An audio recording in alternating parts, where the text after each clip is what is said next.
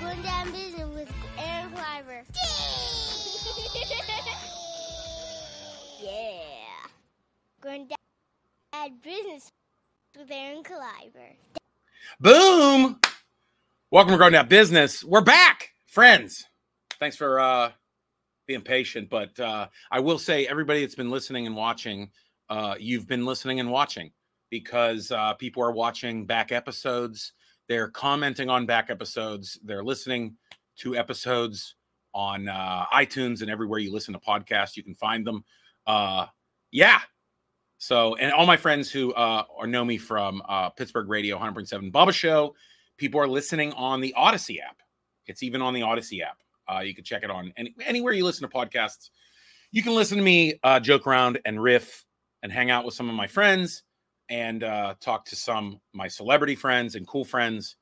But right now, it's just me and, of course, my friend Littleface. I only say that because Sam produced from across the multiple rivers and the terrible roads of freeways of Ohio is what separate us. The under construction 70 west of all time, always under construction. The speed trap, one of the worst speed traps on earth, from Ohio to Indiana. Mm-hmm. Beware. Mm-hmm. I can tell everybody around the country, if you want to know where the worst speed traps are, ask comedians, because we have driven all over the country. And I will say, if I wanted to drive from here to Sam's house, I would say from here to Sam's house, it's probably by the way, somebody on the internet, Sam, is going to take what I'm saying and figure out where we're at. You ever see people do that? Yes. They're like, I heard him give me 4 clues and he is in and they'll pinpoint me. Boom. Dude, if I drove probably about 4.5 hours to get to Sam. Yes. Across Ohio. Everybody knows I'm in Pittsburgh, Pennsylvania. I would see no less than how many police waiting for speed traps. I'm going to put a number in my head and let Sam guess what I'm thinking. How many cops I would see between you and me, Sam. I'm going to say depends. Okay, are you going crazy, Sam? Are you going through Columbus, or are you going through the north side to come to get to? Because there are a couple of different routes here. Now 70 and the turnpike are 2 different things. Yeah, I know. That's why I'm taking 70 west. There's my number. 8. Oh, got it perfectly. 8 cops. I think from Pittsburgh to seeing Sam in the western side of Ohio, I will see 8 state troopers waiting. Boom. Yeah. You know your state, buddy. It's insane. It is crazy. Yeah. Well, if I drove east to Philadelphia, I'd see 13 police officers on the turnpike, and they would all be after Harrisburg. And from Harrisburg to Philly, I swear you can get a state trooper every mile marker. Boom. Welcome to GrownDadBusiness. Sam, it's been a long spring. It has. Like I said, I was thanking everybody for listening. Everybody's like, not everybody. I mean, when we still have thousands of people listening, and it's crazy. And then people are like, hey, are you going to talk about this? Sometimes, actually, I get more comments about people messaging me and saying, like, you should do a podcast about this going on in the world or something. Not deep, like, I'm not gonna like, guys, here's what dads, what do you guys think about Israel Hamas? Like, I want, like, what are you talking We're about? not solving the world's problems. Yeah, no, here. there's, and I don't think I am that kind of comedian. You know what I mean? Right. I don't care about comedians just talking about whatever they want, but I don't know. I don't think I can solve anything. Also, I feel like every time I feel like I do want to talk about something serious, because people say, like, oh, you should do this. It might be a more serious topic. We've only done a couple serious topics that had to be addressed, But, like, I also think when comedians, like, are talking, like worldview is fine. Like, I'm like, I have a worldview. Well, get to be friends with me. You know what I mean? Like, right? But I just feel like I'm a comedian and a performer and a creative person. I feel like if I was like giving lessons about anything else, I'd be like, the audacity. I'd be like, who?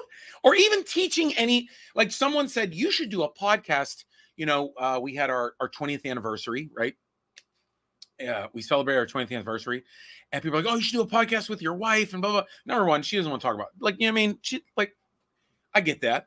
Also, it's like, nobody's perfect. I feel like, but, you know, you're like, oh, you've had a good marriage for this long. And you should, I'm like, well, I don't feel like I'm anybody to be like, you should do this, you know, what I mean? Or like, so, you know, there's topics like that where I feel flattered that people ask, right? Like they should, oh, you should talk about your marriage or something, or you should talk about, you know, this. I mean, I feel like I've talked enough over 230 episodes about quote unquote raising kids.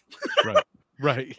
To where it's like, you know, nothing's perfect. I mean, look, I'm not wearing my wedding ring during this podcast. Guys, my relationship is in turmoil. You know, that was Sam, that, I don't know if you know, this was a thing where I had to, at a point, make sure I wear my wedding ring on stage all the time, because I talk about my wife and my kids when I perform on stage. So it's naturally like, you know, but there's always somebody. I call them Chablis moms. Okay. There's always like a Chablis mom or a Pinot, or, well, if she got a couple bucks, you know, Pinot Gris mom out on the night. Someone will yell out, where's your wedding ring, mister? Or, you know, and you know, now it's like, see what I mean? Even that, I'm not perfect. I can't talk about, you know, right? Yeah, well, my wife heckled. So go ahead.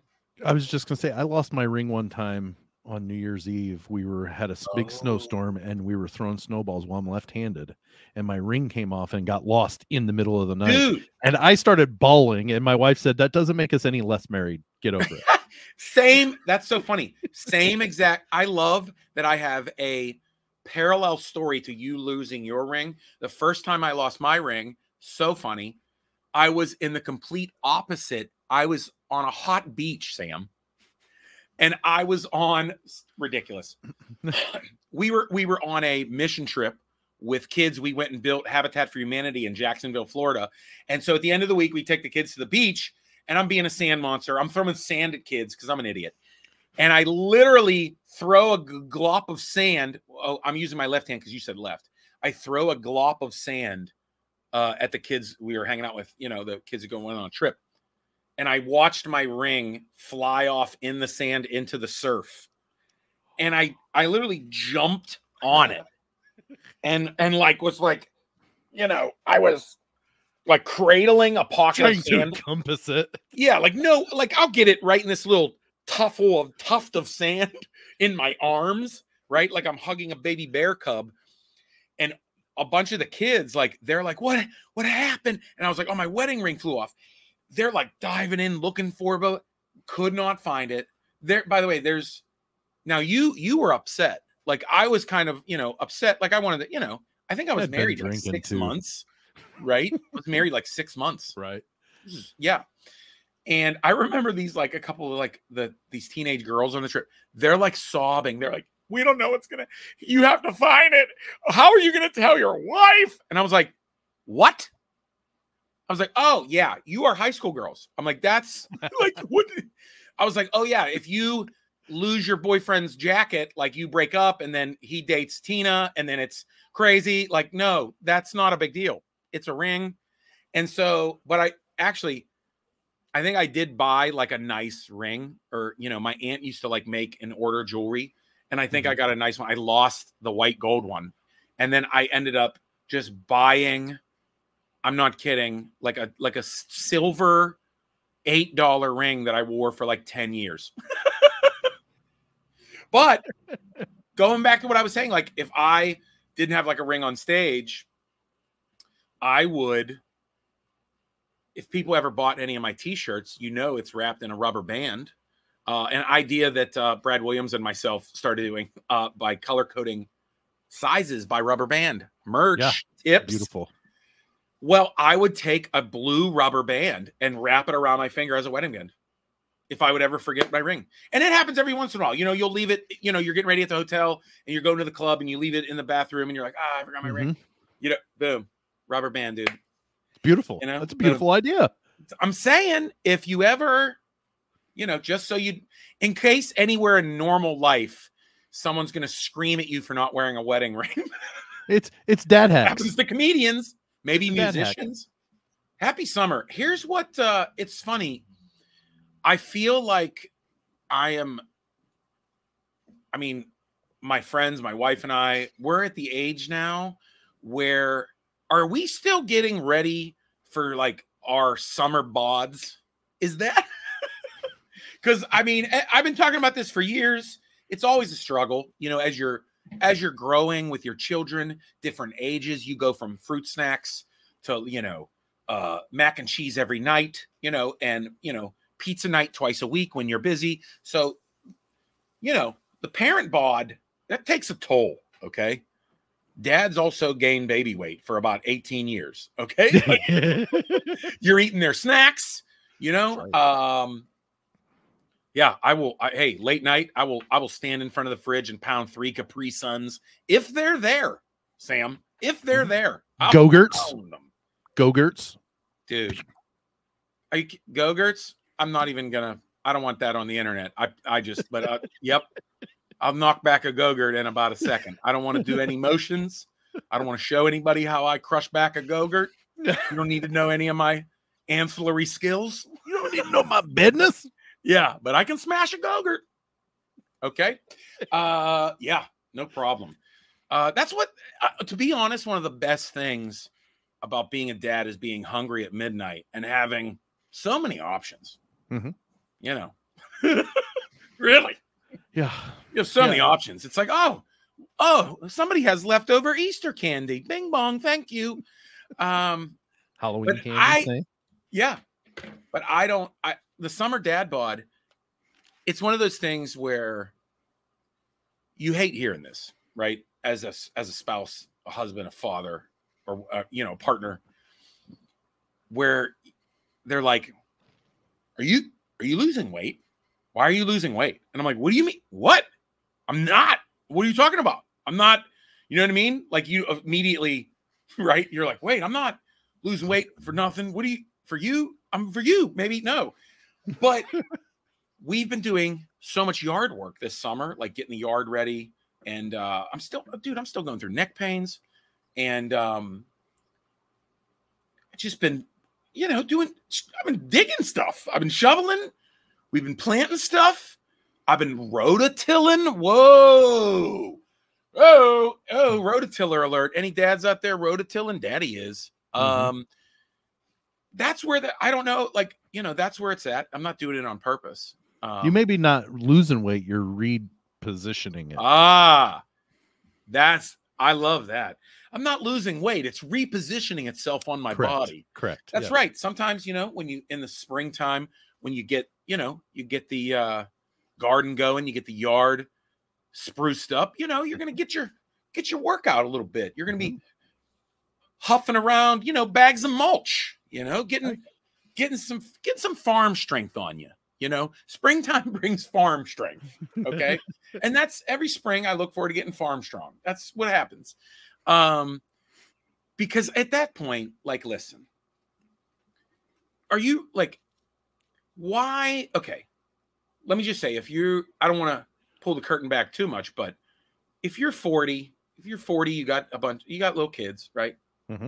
I know the answer is why get a summer bod? Now, moms, I can't say nothing. You know what I mean? I don't know. You know, moms' bodies go through different things than dads go through, right? Like, you know what I mean? Yep. So I get it. Moms always want to be summer ready. But I feel like that's the same thing, you know, where I feel the same way now. It's like you just want to feel confident out there. You know what I mean? I don't think, you know, moms are out there trying to, you know, get winks, you know, like some moms are, hey, you know what I mean? Follow your dreams. Each their own. Yeah. But it's almost like, for me, you think about it and you're like, well, I've always said, who cares, right? Like, who cares? You go to the pool, whatever. I'm walking around like, you know, just looking like, you know, a bag of pennies, you know what I mean? Just walking around like a rusty bag of coins, you know what I mean? I look disgusting. Looks like a light day at the arcade, you know what I mean? Just got a sack of nickels hanging off my body. That's my fat. I just look like a slow day at the arcade. I laugh because I can relate. Yeah. You know, but I also realize, like, okay, number one, you don't want to look like a slob out in public. That's okay to be, you know, feel good about that. Sure. But also, here's what I've always thought. I always feel bad for my wife and kids. Like, if I look so slovenly, I don't want people walking around like, hey, I don't care if she hears me. Like, you know, my wife's a cute lady. She's a cute wife. She's a good looking woman. I'll say that. Okay. On the internet. Listen, I feel bad for my wife when people see who she's with and they're like, this guy, a sack of nickels hanging over here. Look at this guy. He's like a bag of dirty laundry walking around with this, you know what I mean? Cute mom over here. Right. Did your dad lose a bet? You know, I just, part of me wants, I want to walk around and they're like, oh, good. They match. You know what I mean? Like, right. Do I match my cute wife? You know what I mean? Like, I don't want to be the person in the couple at the pool where they're all going, really? She's with him? Like, I don't want to be that guy. That's all. Because that's for her. I want, you know what I mean? Like, oh, good for her. Her husband looks strapping. He combs his hair. You know what I mean? Like, he cares about, you know, he doesn't look like he has jaundice, you know, like his skin, he drinks water. He looks okay. You know, like, I want people to think my wife can pick him, you know, at least a little, you know, like, I want her to get some credit, you know, like, you don't want her to get credit for just being able to see personality. Exactly. Because you also, you know, you also don't want to see a pretty lady with a slovenly dude and be like, oh, well, she's probably crazy. You know what I mean? Like, yeah. I don't want it's all for her. Let's be honest. So I know that. And, you know, which, by the way, it's, I'll knock right into this next topic.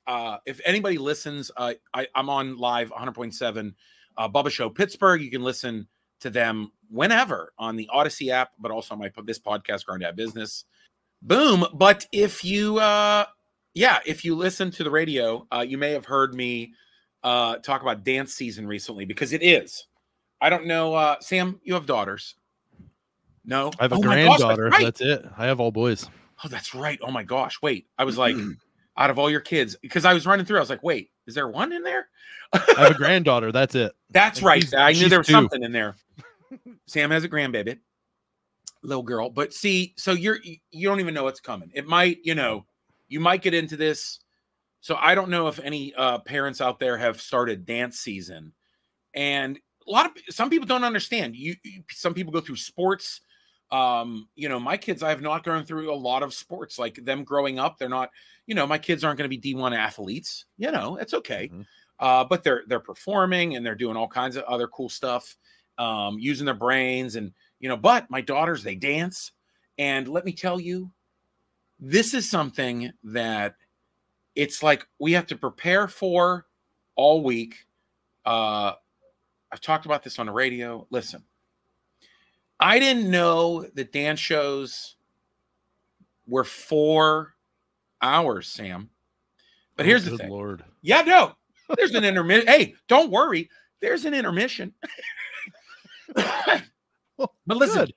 But it's almost like the way I think about it is the girls practice, you know, they do all their dance, their class, whatever, like they do ballet and whatever, jazz dancing and whatever they do. It's almost like they're practicing all year and then they play games all week long. It's like they practice for like one long tournament. Does that make sense? Yep. Like, if you play baseball, what if you played all your games in like a week? That'd be crazy. Yeah. That's like dance recitals.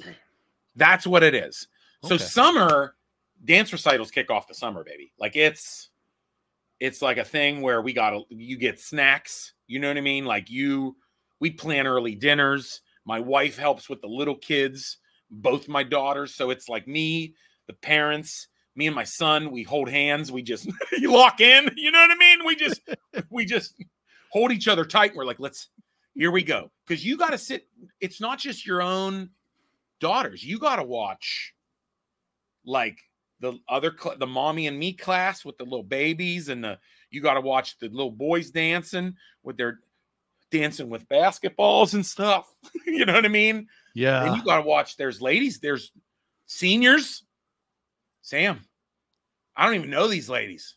All age groups, huh? Yeah, I'm sitting there. I'm watching senior citizens dance. I'm like, I'm not into this. I don't know if I don't want to sit. I don't like if you're not their husband or their family, you're like, I don't want to, you know what I mean? I feel disrespectful. I don't know. I don't want to watch, sir. I don't want to watch your wife in a leotard, dance to, Black Eyed Peas. That's rude. You know what I mean? Like, I feel like I walked in on something. You know what I mean? Right? Like, that's not. I get it. I totally get it. It's just watching other people's wives just dance to Taylor Swift, and you have to. I feel it's almost like you're taking a walk and you see them in their living room with their window open. It's like close your curtains. You know, like I don't know. No, everybody has a blast. It's all jokes. Yeah. But here's the thing. I realized, it's one of those things where I'm not a comedian that will what I call a ball and chain comedian. Does that make sense? Mm-hmm. Like I'm not gonna complain about my life like it's so bad. It's but yeah, sitting through dance is rough. But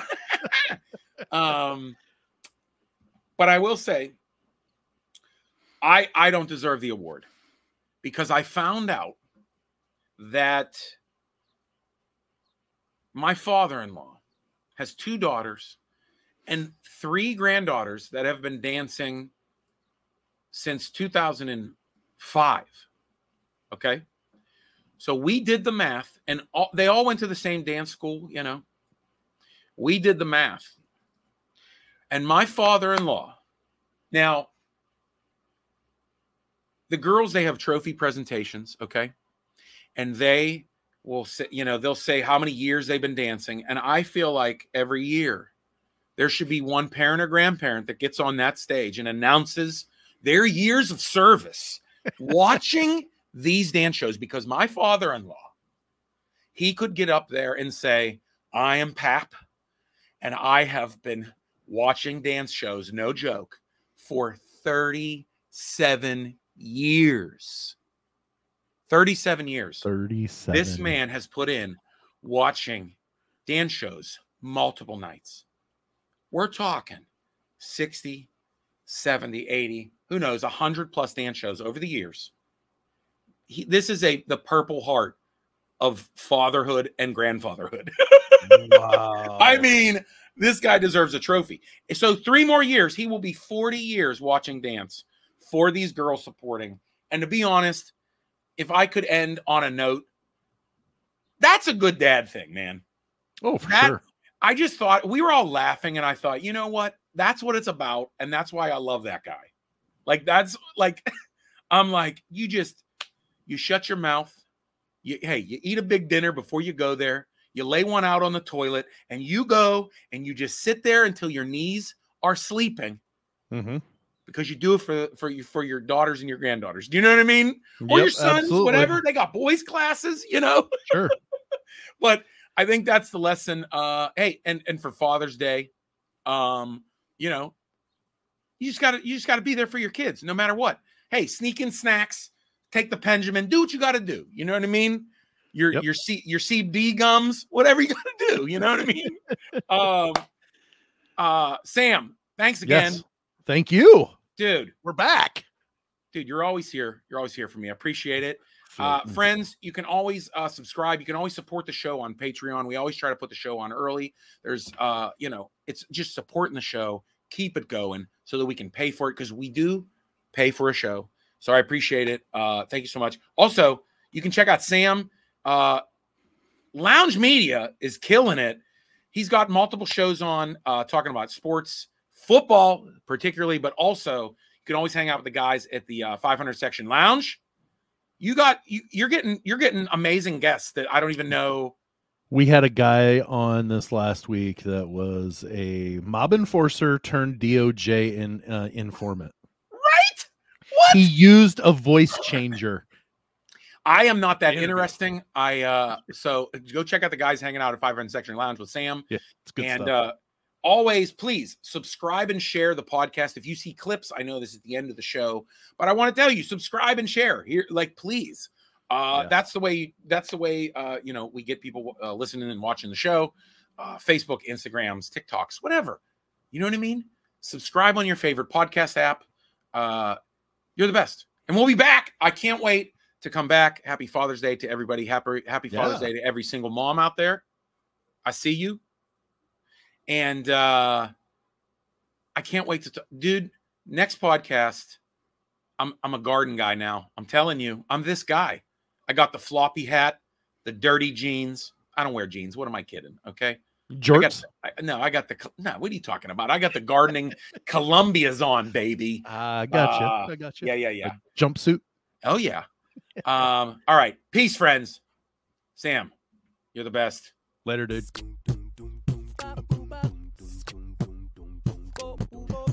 Be funny, be kind, be funny, be kind, be funny, be kind, be funny, be kind, be funny, be kind, be funny.